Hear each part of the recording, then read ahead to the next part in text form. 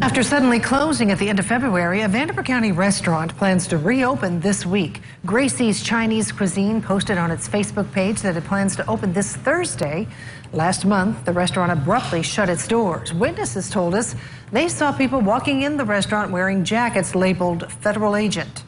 A spokesperson for the Department of Homeland Security said there were federal search warrants issued in the area for an ongoing criminal investigation, but did not say where.